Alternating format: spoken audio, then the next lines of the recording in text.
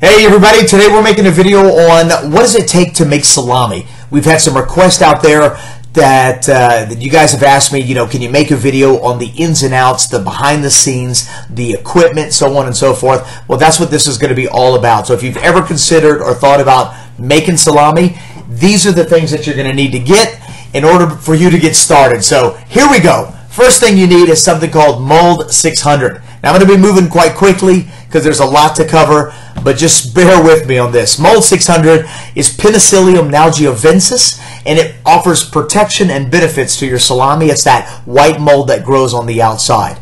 Next, you're going to want to get your hands on some starter cultures. The starter cultures that are available all do their own unique things to the meat.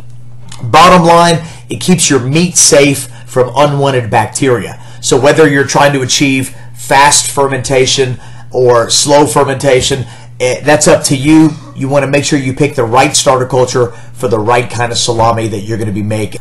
Depending on your salami, get some spices. Truth be told, all you need is a little salt and pepper, but if you want to get crazy, get some fresh whole spices, and that way you can make a lot of different options. Also, you might want to get a spice grinder. This is actually just a coffee bean grinder, and that works great too.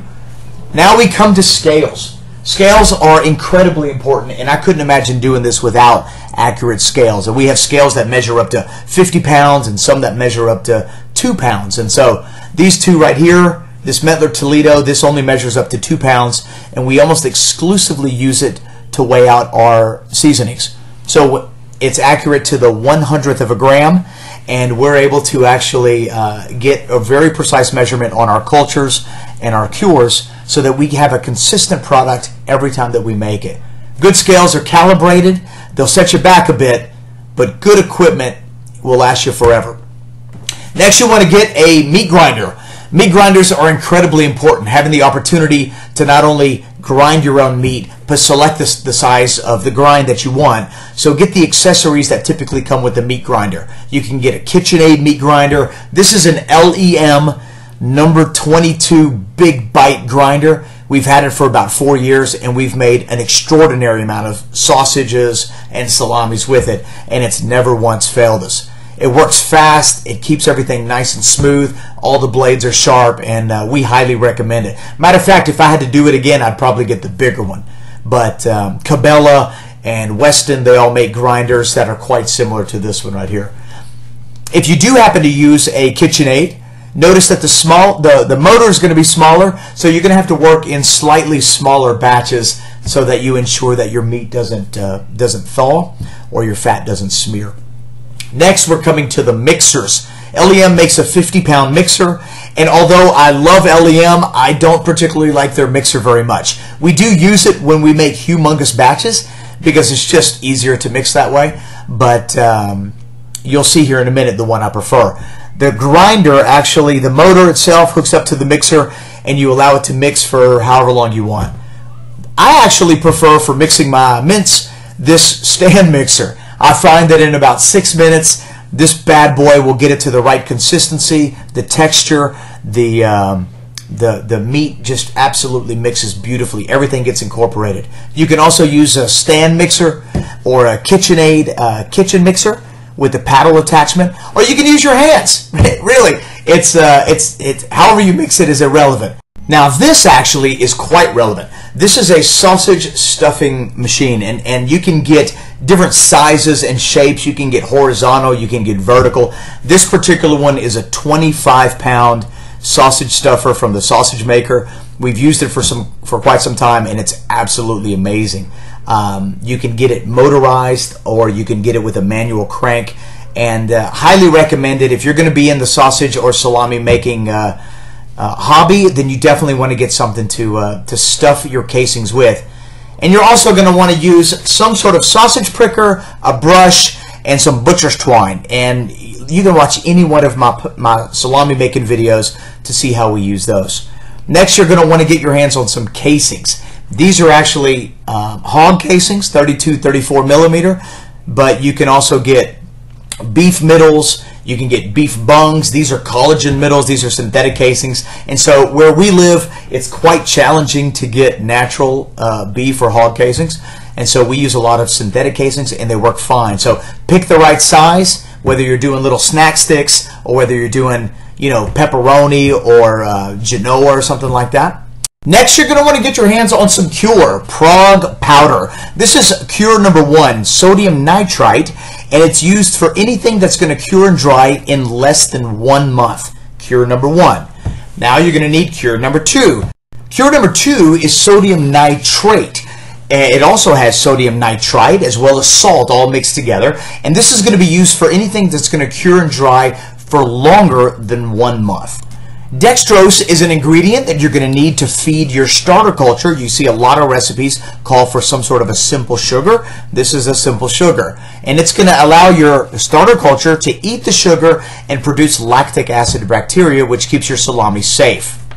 Okay, now we come to a segment called fermentation chamber. And this segment almost always gets overcomplicated. I want to keep it really simple. It's a box where you control the temperature and the humidity. And so this is a refrigerator in which the temperature and the humidity are controlled independent of the refrigerator. So there's things like temperature controls and height and humidity controls added to it. This is a wooden box in which, as you can see, salami is hanging and the temperature and the humidity are controlled. This is an ice chest. It's an ingenious idea to ferment some little chubs. The humidity and temperature are controlled. Fermentation chambers are generally used for anywhere between 24 hours to 48 hours to 72 hours, depending on what you're fermenting. This is what I'm using right here. This is a smoker in which the smoker is controlling the temperature because it's going down low enough, and I've got a humidifier inside of it. And so it doesn't matter what you use as long as you can control, remember, the temperature and the humidity. Now this is noteworthy. Often your fermentation chamber can also be your drying chamber. So depending on what you're fermenting, you don't necessarily need 2 different chambers. So that's something to think about.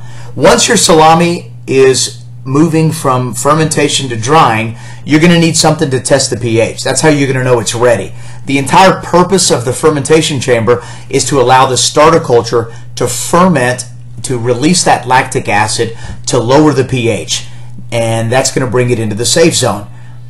In order to do that, you're going to have something to read the pH. Now you can get pH strips, and if you do, your results aren't going to be as accurate, but at least it's a start. Get the pH strips that give you measurements between 4.5 and 5.5. Your safe zone is anything below 5.3.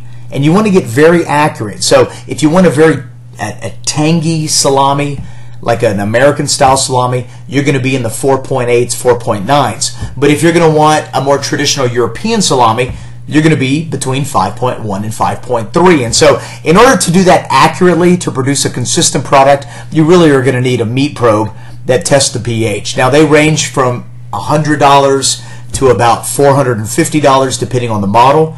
This one's a Hanna, but they, Milwaukee Instruments makes a unit, and there's a lot of units out there on the market. Just do some shopping. Make sure you get all the different fluids to calibrate it, and read the instructions. They're fairly easy to use, but they are expensive, and you don't want to break your unit. Now we come to drying. If you've made it this far, then you are on the home stretch. The hard work has been done, and now it's just a waiting game. So welcome to the drying chamber, and this is where it's getting fun. Now, I'm going to make a later video to show you how to build a drying chamber, but just remember, it's the same thing. A box in which you control the temperature and the humidity. This is one of our drying chambers, and I want you to see it now. So right now, today, that's a refrigerator. Bam! Now it's a drying chamber. See the difference? I've added a couple little things, and let me show you what I've added so that you can see what a drying chamber is all about. First thing you're going to need is some sort of a piece of equipment to control the humidity. That's what it is on the left. That unit is a hygrostat, and in that you've got a humidifier plug to it and a dehumidifier plug to it. So that controls the humidity. The green unit is a temperature control, and in that I've actually got the refrigerator itself plugged right into it. Next, we're moving on to the humidifier and dehumidifier. This dehumidifier is called the EvaDry 2200, and it sits in our larger chamber. Our larger chamber fits about 150 to 180 pounds of salami, and this big boy does a lot of work. It is large and takes up a lot of space, but it does control the humidity quite well. Their smaller unit, the EverDry 1100, was too small for the bigger chamber, the one you just saw, but is perfect for a small refrigerator that has anywhere between 60 to 75 pounds of salami or sausage in it. So these two models, they both have their pros and cons. We think that they're appropriately sized for the small and the large chambers, so you got to be the judge on that. The humidifiers that we use are Cool Mist ultrasonic humidifiers. We found that the brands didn't really matter. You want to try to get something that's compact and small. The only problem is that the smaller it is, the more you're having to fill it up. And so they all work relatively close to the same. All right, now we need to talk about books. Stanley Marinaski's got a great book called The Art of Making Fermented Sausages, and then this one, Home Production of Quality Meats and Sausages. Also, Michael Ruhlman's got a great book, Charcuterie, a different one called Salami. These are all books that are going to give you some very basic pointers as well as some advanced level science behind the art of making salami. They're easy to read, there's a lot of instructions and a lot of recipes that you could follow so that you can hit the road running, starting with your most basic salami to some of the more complex ones. Well, that brings us to the end of the video, and I know that it sounds like a lot of stuff, but each one of these things plays a very important part in making high-quality, delicious salami. I first and foremost want to say thanks for watching. We're so very blessed to be able to pass on the information that we've acquired over the years of doing this to you. And so, if you got any questions, let me know. Click that subscribe button, and we'll talk later.